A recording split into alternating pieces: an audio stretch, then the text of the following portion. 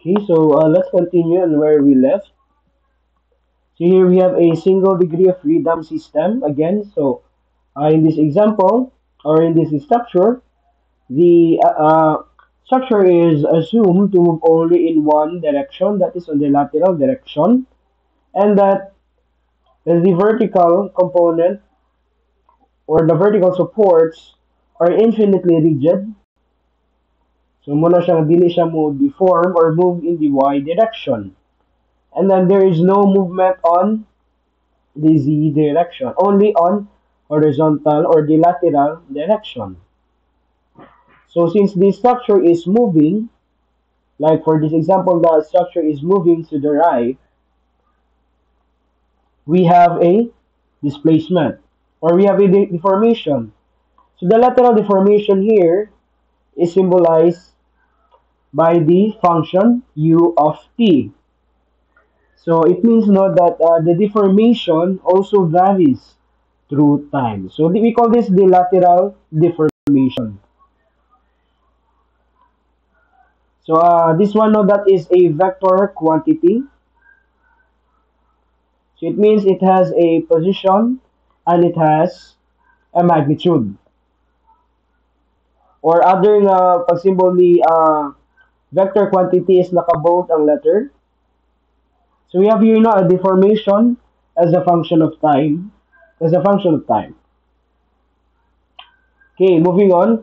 So we have here some examples of structures or simple structures which can be idealized as a SDOF or SDF systems. So we have here a water tank with a mass on the topmost supported by a column. Also this one, no, we can idealize this as a concentrated mass on the topmost of the structure supported by a column. Same also with this system. Okay. So let's go back with our idealized structural system. So since this is an idealization, with this idealization, let's try to investigate or experiment.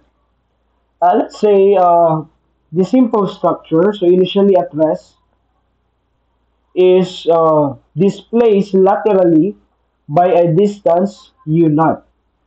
So in this one, no, we try to symbolize or notate our distance or displacement by u. At times we can also use x, di ba? So if we recall our dynamics of rigid bodies or our in the lower years, we try to use s for a one-dimensional system. We also have the x and the y, like in our projectile, no, we have the x and the y in a position.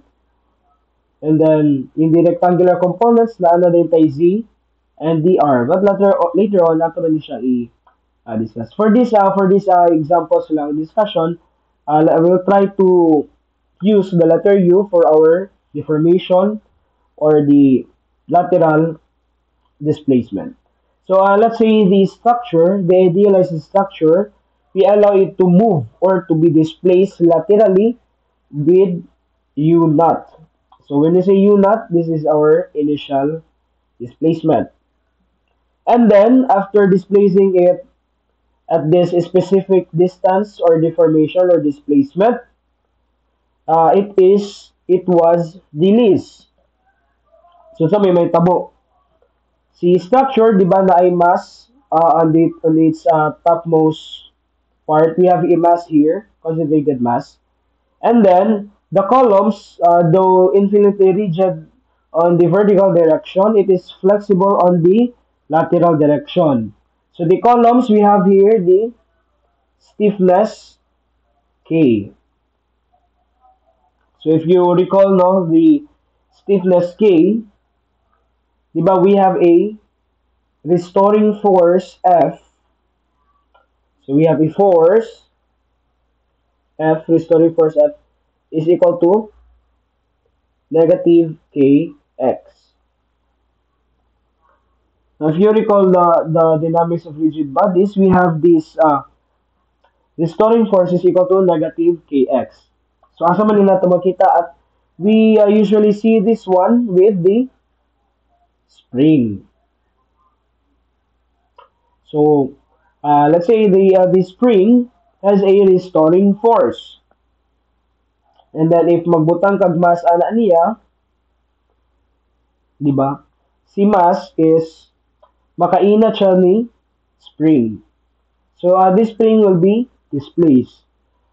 And then this spring has a constant of proportionality k. We call this our stiffness or the stiffness of the spring.